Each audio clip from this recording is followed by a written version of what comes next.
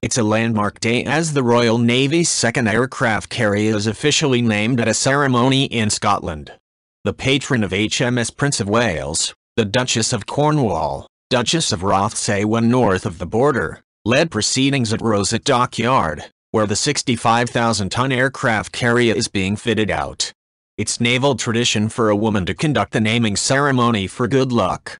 The Duchess of Cornwall, the ship's sponsor, smashed a bottle of whiskey against HMS Prince of Wales.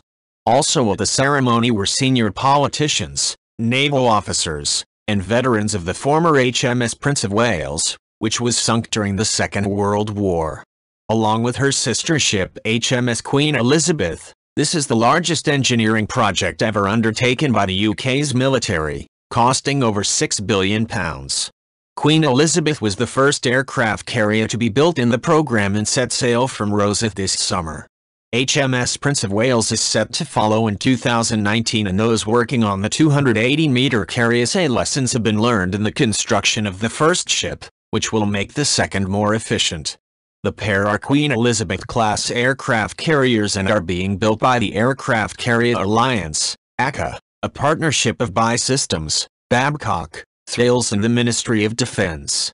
Overall, 6 shipyards around the UK, Appledore, Birkenhead, Govan, Portsmouth, Rosyth and Tyne, have been involved in building various parts of the carriers.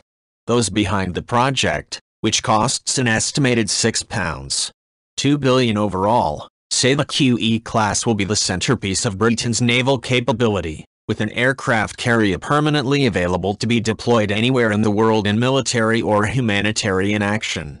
The first seagoing captain of the Royal Navy's second brand-new aircraft carrier will be Stephen Morehouse.